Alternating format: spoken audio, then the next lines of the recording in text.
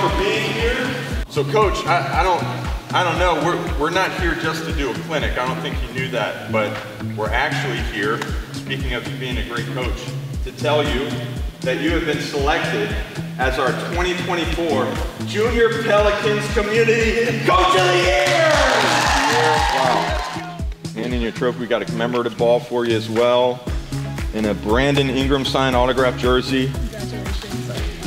Thank you for all you do, Coach. Yep.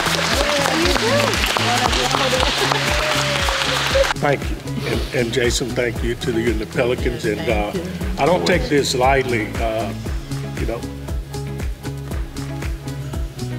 I can't tell you all how difficult it's been trying to keep this a secret. I was about to ask. My goodness. Never expected, but certainly appreciative and humble for receiving the award. And just thankful. He's been doing this for a really long time, and as far as the characteristics of a coach, he probably checks every box, but he is very humble when it comes to this. And I recognize, you know, what he's done over the years, and it's made a difference in the lives of a lot of the young people in our community. And so I just wanted to say, hey, I see you. I can't speak for anybody else, and I just want to say thank you for what you've done, you know, for the youth in this community.